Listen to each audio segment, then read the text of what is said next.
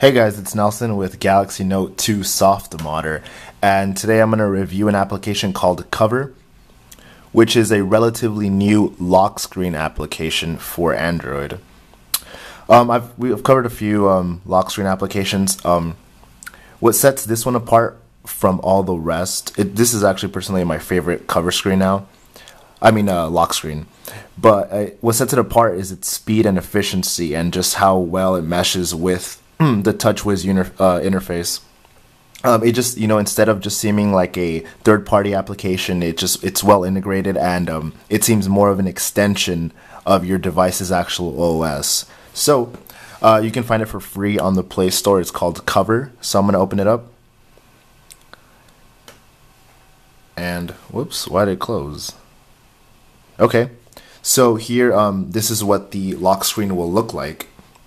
You can go up here and go to settings. Okay, so it's now using Cover as lock screen. Whenever you open it, it does that. So from here, you can go through 4 different directions. Save locations, which will work as profiles. Because what this lock screen does is it intelligently learns from your habits, and it'll create a list of applications on the left-hand side of which applications to use the most and in what location to use them. So here you can enter your home address. You can choose a wireless network. You can do the same thing with your work. With car, you can use Bluetooth settings, so it can know when you're connected to the car, and you can also do out. So that's whenever you're not in any of the other 3 locations. And what the application will do is it will use GPS to figure out where you are, and it'll choose one of those 4 profiles. Okay, now we'll go to the actual profiles.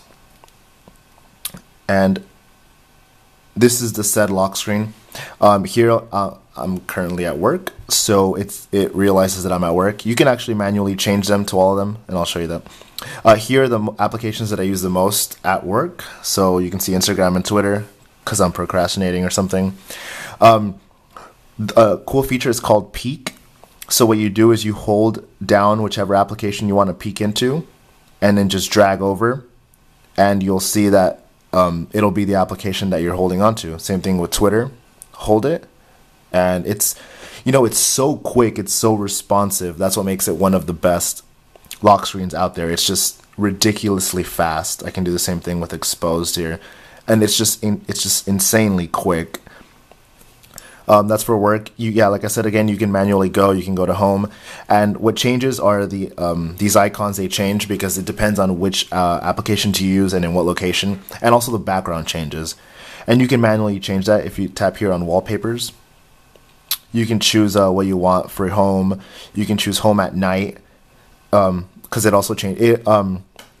If you want, you can set a timer for when it will turn into night.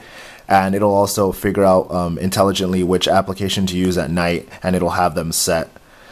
And you can only do that for at home and for only at home actually. And here you can go change your work wallpaper, your car wallpaper, and being out wallpaper. And you can also actually add your own custom wallpaper to it. And if you go back, one of the other settings that I want to go through is let's see, go to settings. And we can go to preferences, and here this is another useful feature with it. What this does is it brings up a tray of applications anywhere on the device. It's not exclusive to the lock screen. And up here you'll see that little that block that you can change. It's a tap area. You can change it to be smaller, bigger. I'll put it to the biggest, and it'll be on the right hand side.